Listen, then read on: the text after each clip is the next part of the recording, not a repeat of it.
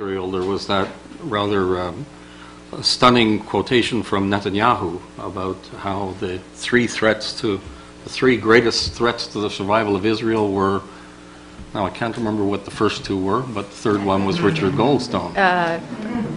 The Iranian nuclear program, Iranian nuclear weapons. Rockets aimed at our civilians. Rockets and Goldstone, yeah.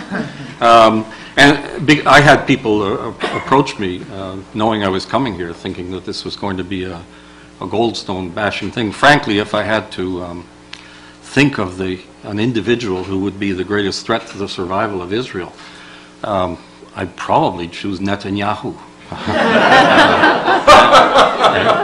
and not Goldstone.